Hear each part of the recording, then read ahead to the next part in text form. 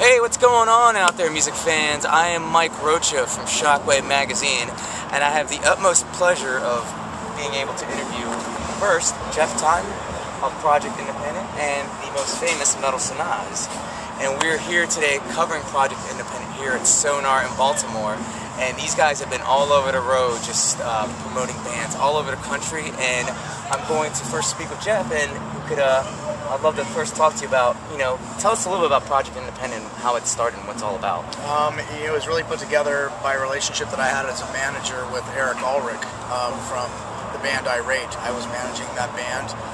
We were doing a lot of West Coast touring. A lot of these tours were hit and miss, and we were kind of running across similar problems in these areas. So we really wanted to create, first and foremost, a place where people could come together and just communicate, talk about the different problems that they're having within the industry, talk about what's working on the East Coast, talk about what's working on the West Coast, collaborate. So really Project Independent was never supposed to be what it is now. It was just supposed to be a place where we could kind of gather. We wanted to create opportunity. A lot of sponsors, a lot of manufacturers came to the table wanting to contribute to this concept. So we kind of wrapped it all into a battle of the band style of program. I use that term because that's what a lot of the people are used to when they see a program of this nature where there's a prize at the end. We're a showcase company. We're not really a battle of the bands in that, at each of these events they're not really dictated by the fans. At these events, they're showcases. These bands are critiqued on musicianship, showmanship, workmanship, and then we, as an organization, determine which bands are ready for the next step. The bands that are, those are the bands that we present to the general public and allow them to vote for their favorite band online. That happens during the month of December, and then we make the presentation January 1st, and that's where we go from there. Sounds awesome. Now I wanted to ask Ms. Metal Sanaz, how did you first come aboard being a part of Project Independent? We met about 4 years ago, right? Yeah, it's been a while. We've been talking about it, a little here, a little there. Should we do this together? I don't know if I can get on tour like this, because it is a rough tour. So, going 60 days nonstop, pretty much, in here. So, and we're tired. We are tired, but it's been an absolute great thing for me to be a part of this, because it's taught me a lot of stuff as well. Whenever you're always doing interviews, something like that happens. You're in Baltimore when you hear that. Helicopters, cops, all sorts of things. Seen that before. But yeah, it's been really good. I mean, it's been educational to me as well, because it's kind of different than what I do. So it's been pretty good, and I think we've made a pretty good team together. She gets to come out and experience it the same way that the bands do. Yeah. In the back of a van. I do. And you know what? That's awesome, because there's not too many chicks in metal. No, there ain't any. That would come out and just do that, and it gives her street cred. You know what I'm saying? Well, I was gonna say, speaking of that, you definitely should check out some of our Baltimore bands, because we do have a big rise of a lot more girls coming into metal. There should be. I encourage girls to do that. They always come up and ask me how I started and stuff. Hey, pick up a camera, pick up a flip cam. Doesn't matter. Just go out there, support your scene. Interview your local bands. The small bands, and then from there on, once you gain their respect and this and that, little by little, next thing you know, you'll be doing bigger stuff and bigger stuff. But I'll tell you one thing, this whole business is all about respect and, making friendships and being positive and not fucking up. So as long as you can put all those together and keep your head in the right place, you can do it. You can get anywhere, and the bands absolutely need it. So it's not like it's not necessary. It's something that's definitely needed in the industry. So the more people, pick up a camera and start doing it, the better for the bands. That's true. That's true. It's good to hear you guys have that going on. That's good. We're trying. We're trying every little bit. And it's kind of just, when you guys mention all that, what brings me to my next question, because just from listening inside there, I understand that you're filming all this for a reality TV show. Is that correct? We are. We have Element Entertainment on board. Okay. They are shooting a magnificent piece. Every day it's nothing less than epic. We wanted to go out, and obviously there's not a great metal history all throughout the country. I think there could be, but metal is still a relatively new art form in the whole scheme of things. So it hasn't really made its way into some of the smaller areas. You know, there's some random bands that do pop up, and that's why we kind of give the small areas just as much attention as we do big cities, because you never know when you're going to find that needle in a haystack. But yeah, you know, we're shooting for the reality show, and I'm very curious to see how this is going to pan out. I'm very excited because, like I said, the footage that we've got, the places that we've been have been nothing less than epic. The stories that we've you know, kind of come across along the way. The things that we've been through. Yeah, it's been fun. It's been a blast. That's cool. And yeah, from what I've heard so far, yeah, it definitely hasn't been a dull moment thus far. And Metal Sanaz, like, I understand this is your first time in Baltimore. Yes. How's it been so far? So far, I hear a lot of props. That's Baltimore, yeah. And probably a lot of people have gotten shot or something. I don't know. But, you know, one thing I can tell you guys, the weather is fucking fantastic. I cannot complain about that. I am happy as I can be. We've been through 2-3 weeks of absolute cold, and this has been, oh my God, I woke up, I'm like, my phone is saying it's going to be 80 degrees, and I was like, You've come on a good day. Her mood really comes and goes with the weather. it does. It does. She should be a weather girl. Yeah.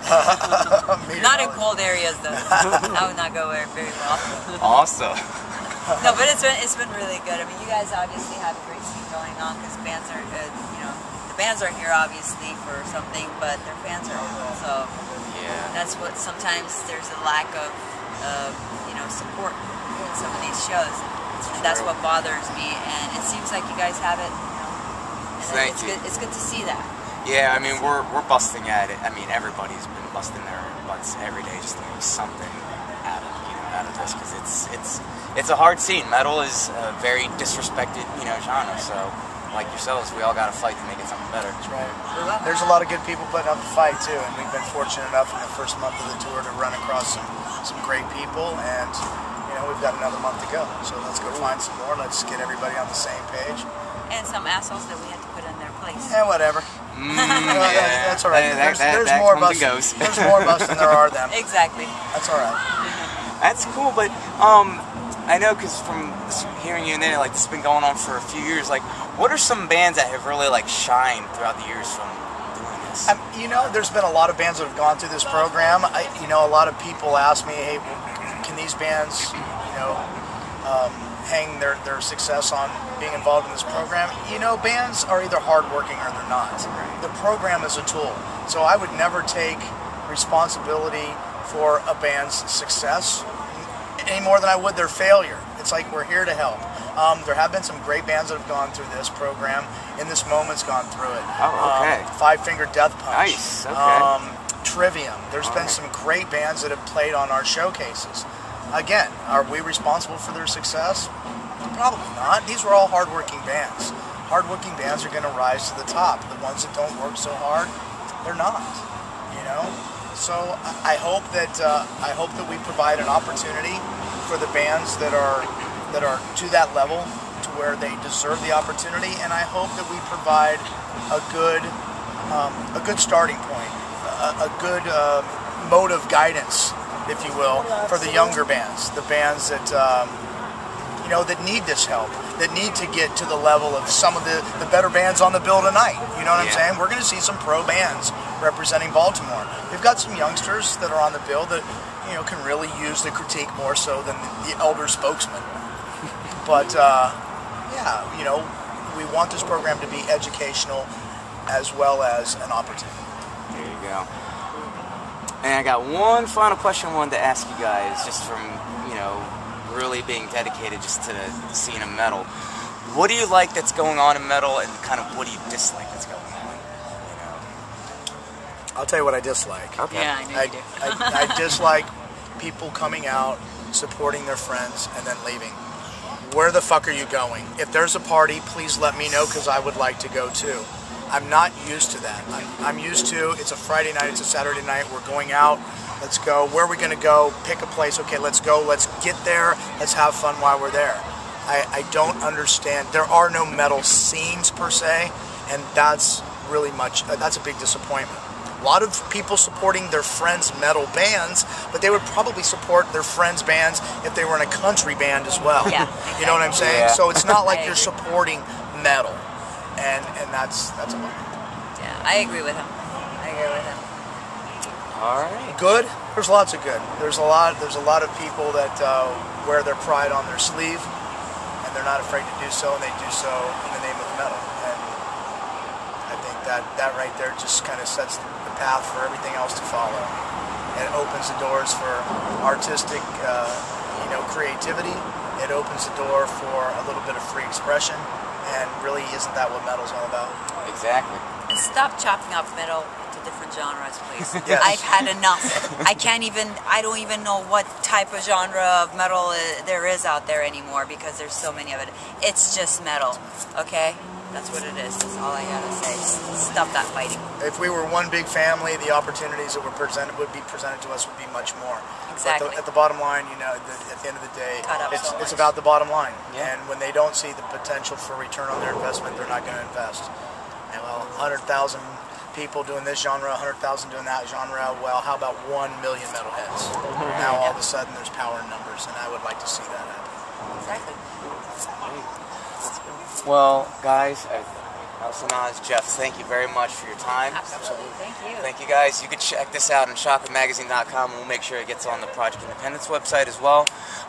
If you're out there watching, us in Baltimore, Texas, or, bumfuck Egypt, support metal, support just, good music too, and support, what we're doing. And that way, when you guys complain about what to do on a weekend, you support this, you have something to do. All right? So thank you very much. I'm Mike Rocha from Shockwave Magazine, and let's go back and listen to some kick-ass metal.